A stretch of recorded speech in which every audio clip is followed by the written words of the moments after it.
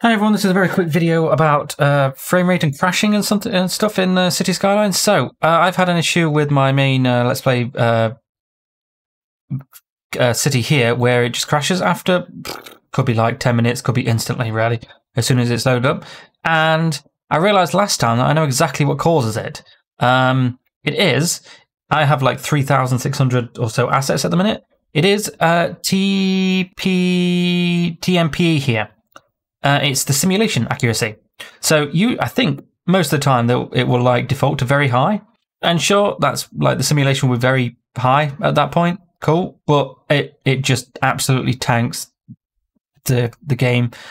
So I put it on low or medium. To be honest with you, I don't think there's any difference. If there is, then please tell me, but I don't really know.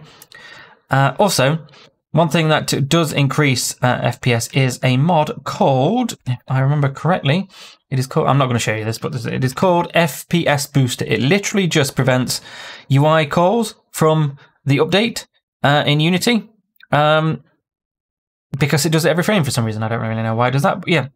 So yeah, if you've got TMP installed, reduce the simulation accuracy to medium or low or something like that, and that has fixed the crashes incredibly on mine. So yeah, thank you.